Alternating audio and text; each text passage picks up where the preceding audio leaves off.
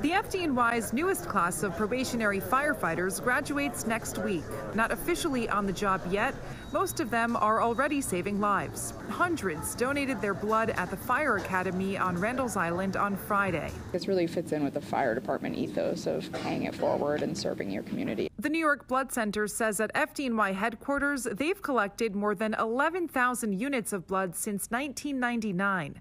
At the Fire Academy, more than 7,000 units have been collected since 2004. As a result, almost 55,000 lives in our community have been saved with just blood donations.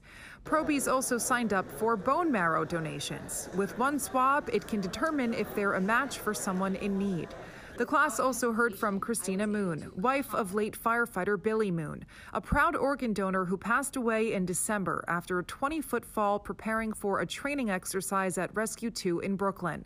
Billy donated his heart, lungs, kidneys, and liver, and 2 of those organs went to 2 FDNY 9/11 first responders.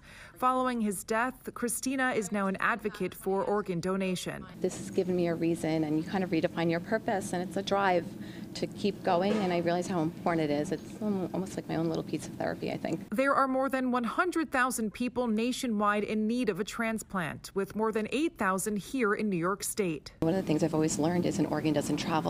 So the more we have in our communities who are registered donors, the more opportunity we have to help those in our communities. And New York State has one of the lowest percentages of eligible residents enrolled as donors in the registry, which is why Christina Moon says it's another reason to sign up and become an organ donor. Reporting at the FDNY Fire Academy on Randall's Island, Michelle Ross, Pix 11 News.